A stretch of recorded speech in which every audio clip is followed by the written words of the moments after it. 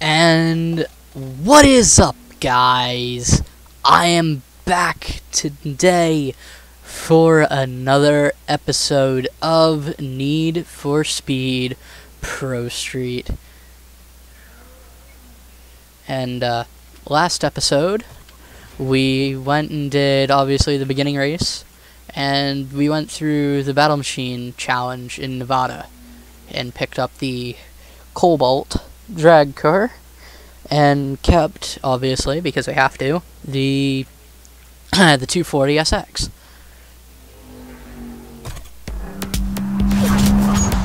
Hey, the car's looking tight. Hope you can keep it off the wall. There's no safety net here, homie. You bring your own cars and pay your own damage. Race days are a mix of different race types.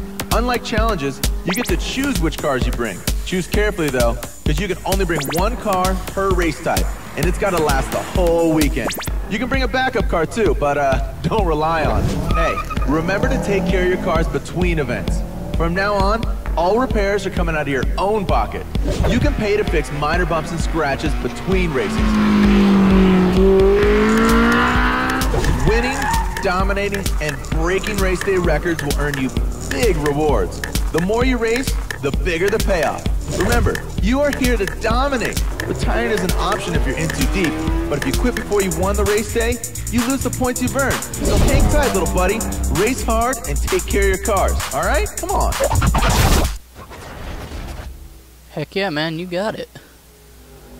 Alright, now I actually gotta check something, because I didn't notice in the last episode what was going on here. Okay, so I did break those two records, and I broke one record for G-Effect. So I'm already on the way to becoming Drag King and Grip King. So that's pretty cool. So now back to Chicago Airfield. We're gonna go with the 240 SX and the Cobalt, obviously. Only two cars we got at the moment. And honestly, I do believe that we will be able to absolutely demolish these guys. Just because it is so freaking easy. And well, you know what? You can tell he means business. Sorry about my mic acting up occasionally. It's I'm using just my standard Xbox headset. Just put it all out there today. Which, oddly enough, is a pretty good alternative to a proper mic. Well, I say mic, a proper microphone. I mean, I don't see the point of getting, like, a ridiculously even if it's lower end, like, a microphone when, for say, you're a gamer, and you have two sets of headphones. Just use one, plug it into your computer, and use that as your microphone. And then just, you know, use the other one, keep it on your head to use for chat. I mean, it makes sense. Or at least it does to me, because that's what I've done in the past. For the Forza Autocross on Horizon 3 that I did a while back, that I used that method. For Xbox itself, I used my lower quality mic to talk to everyone, and then for the recording software I used the headset I'm using right now, which is a bit higher quality. It's a set of Turtle Beaches, which honestly, it's not the best set of Turtle Beaches, but it's still better than using a 3-year-old Beats microphone wire that has freaking electrical tape around it and doesn't work all the time. It's also better than using the computer's standard microphone, because that has so much echo, because it needs to be able to pick up stuff from a distance. That, and then you can't have any kind of audio playing through the computer if you wanted to, because the microphone would just pick it up instantly. Any kind of tapping on the keyboard or clicking, it picks it up so loud, like louder than it actually should be. especially if it's like using the keyboard at all. Holy freaking crap, that is annoying. It's like the video at this point is long gone, it's been deleted, but the first video that I ever did with my capture card was on Need for Speed Carbon.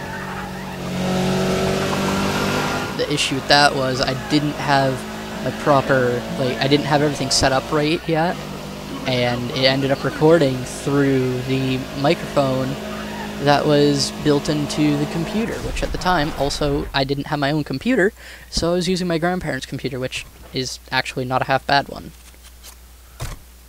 But still, the point remains that it was super echoey. And I have the gaming spec, or version of the computer that I used for that video.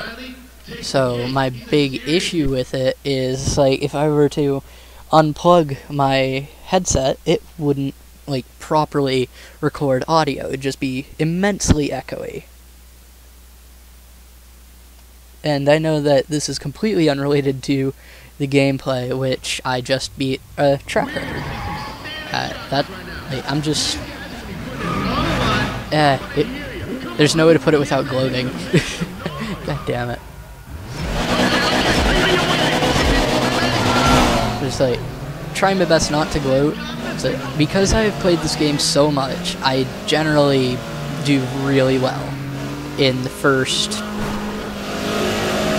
I don't know, 2 areas, this one and the next one.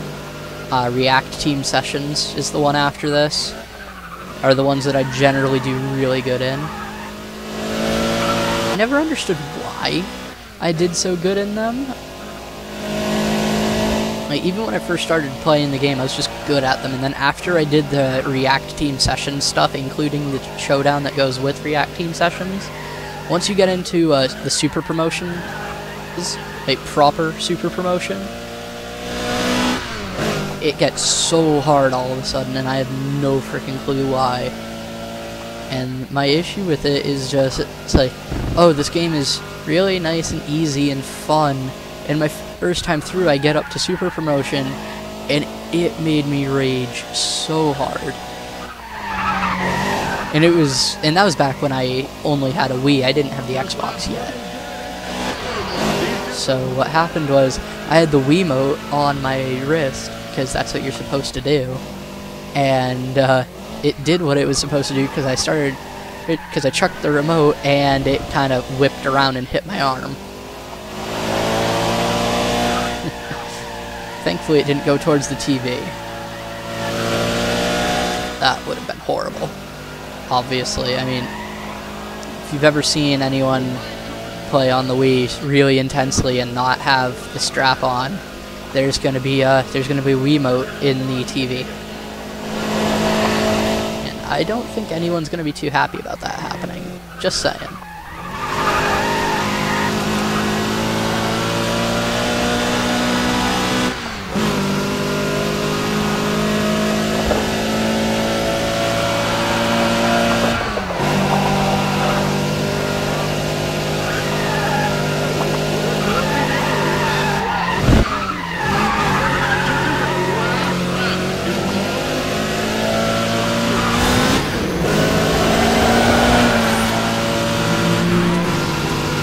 There went one of the Group B guys. Took you long enough.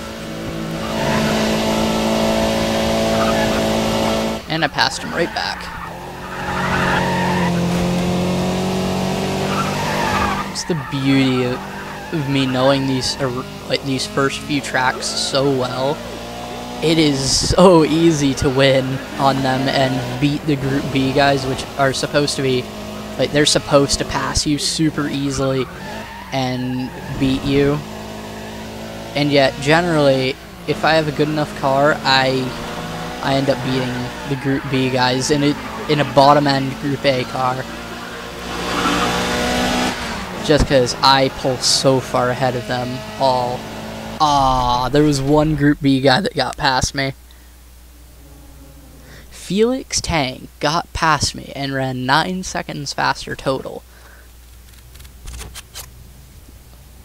But otherwise, I beat everyone else. which is awesome. Like, honestly, if like when you think about it, that's kind of like saying, "Oh, I did the 100-meter sprint," How do you like that? or something like that. I don't know metric. Like, I don't know what general sprints are, I don't think they need but any introduction. Because they've only won like for a field and track sprint for a good time. We got would like, it's kind of like going and say, like, you are the, for say, like, the least athletic there, and you're not that fat, like you're in the bottom of what is there. You wouldn't like, generally you would not be expected to pull off a huge victory over the other people there, and then you just go and freaking charge out ahead of them. And even if you're running out of steam at the end, you're so far away from everyone else that you're still going to pull out the win by a huge margin. It's kind of like that.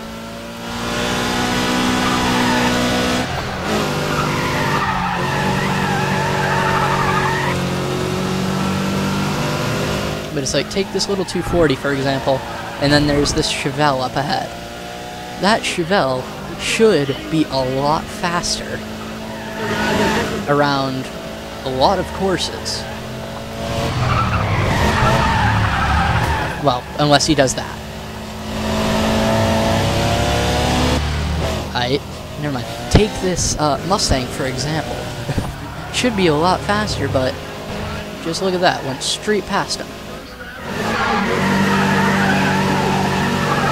And that, well, at least in this case, it's a sense of good driver, slow car, and bad driver, fast car, which I've actually done that on Forza. A lot of fun to do that. If you're in a, like, for say, you put someone, like, let's say we're on Forza 7. Someone's in a GT350R Mustang, and you're in the 2011 GT500, and you still bust out the win on them, even though the other guy's in the more track-oriented Mustang, and you're in the one that has wonky gearing that you need to rev out like it crazy in order to stay in the power band. Because all the cars on the track are completely bone stock, no tuning whatsoever. And you still beat the crap out of them. It's kind of like that. Just in this case, no matter what, your car's going to be tunable to a point. Well, unless it's a pre-tuned, of course, because, you know, pre-tuned cars in this game, you can't screw with them at all. You're kind of stuck with that tune.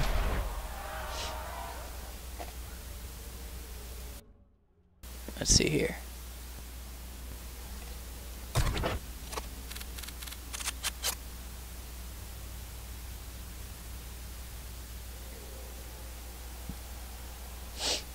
Oh, holy crap, I beat the living crap out of that record. 9,200. And 58. Of course, can't forget the little 58 there. All I can say is, wow. Broke another track record. I see another one of Joe Tackett's Civics. This annoys me. Ryan Cooper has put all these other drivers. Alright, now the big thing is, should I do the final time attack and then come back and do the drag race, or should I do the drag race and then come back and do the final time attack? Seriously, I don't think we've had this many. Drag race. It's just quicker. It's easier. It's, you know, I'm good at drag racing and I enjoy it. It's a lot of fun. Like, this is what Need for Speed Payback's drag racing should be, but it's not. Come on, people. In a way, when you think about it, this is kind of like the Cruise drag racing stuff is kind of like this, even though their cars are capable of 300 something miles an hour. Like he wants it today. Yeah, son. Oh, here we are. Will you listen to that? Because they're like Bonneville top speed cars and crap like that. It's like, let's see here. On the Crew, I have a 2012 392 Challenger. And that thing, when converted to a drag spec, which is part of the Wild Run expansion for the Crew, the way I have it set up right now, at least, which is very much improvable, it makes 2,900-ish horsepower and over 4,000 foot-pounds of torque. And does 350 miles an hour if I push it. Like, if you max it out to its top natural speed and then hit the nitrous, it'll do 100 or 350 plus. And it's absolutely insane. I love that thing. Like, I cruised it across the cruise map, which is huge.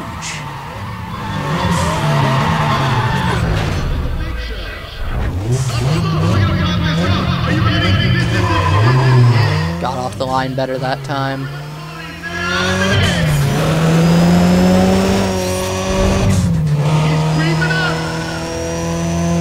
Come on. Let's go. Yep.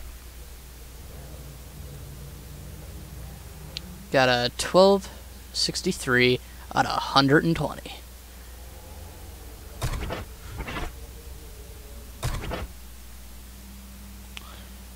Now we got Felix Tang in second, right behind us. And he's driving a Golf GTI with 65 less horsepower. Now I'm going to be facing up against Philip Douglas. And I have no idea how fast he's going to be, but generally in drag races, if you do it without being an absolute idiot, you're gonna launch before them and never see them again. Or you're gonna have an absolutely terrible launch and then just drive by them.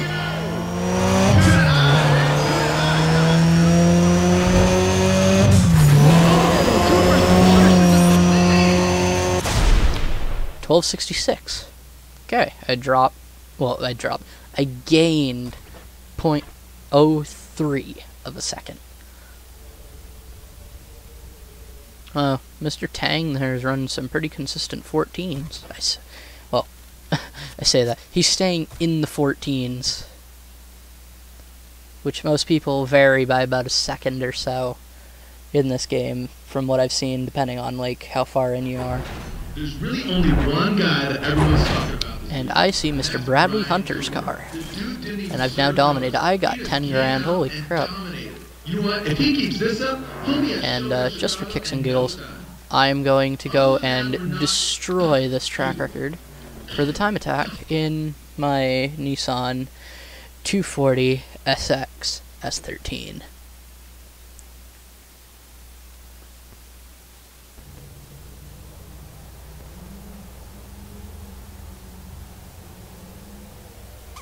Okay, bottom of the power list. Bottom, like I'm essentially on the bottom of everything, except for win-loss ratio.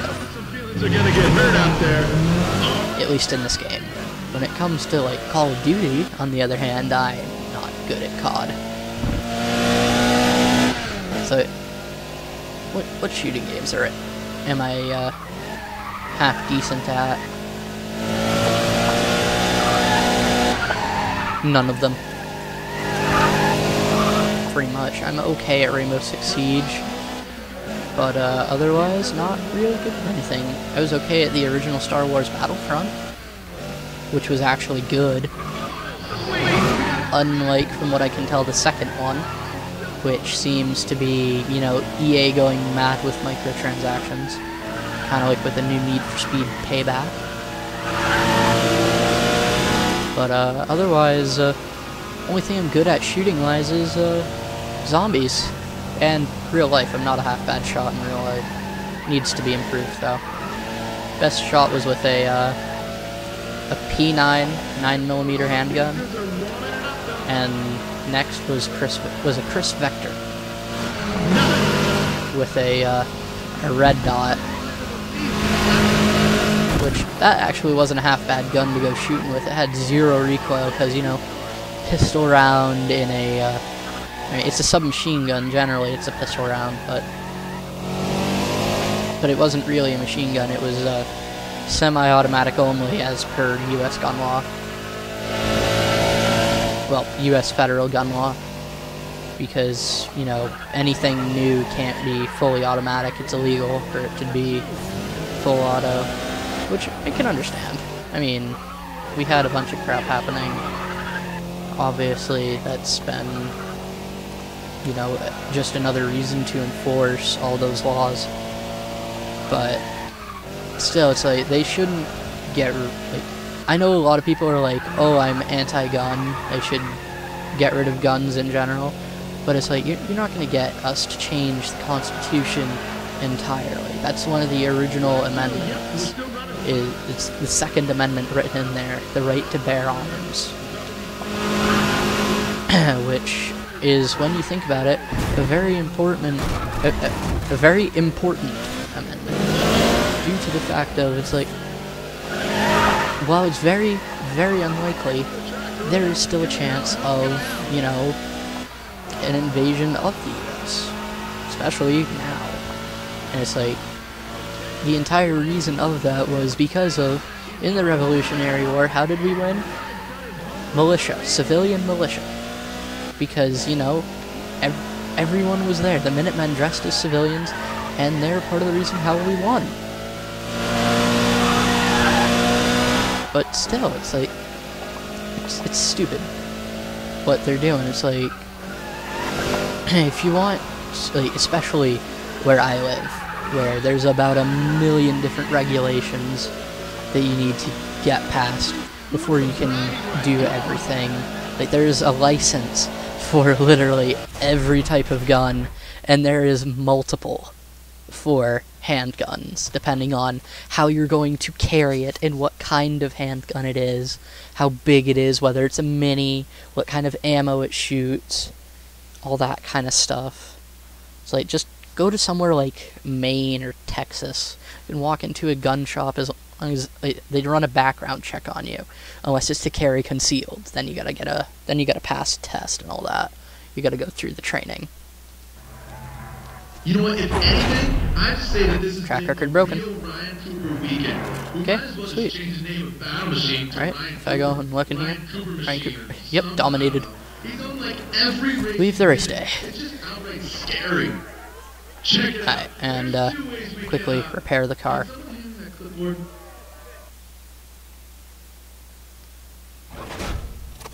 And that race day actually took a lot longer than I expected. So, thank you all for watching. I will see you all in the next one, and if you liked it, please like and subscribe. And like always, goodbye.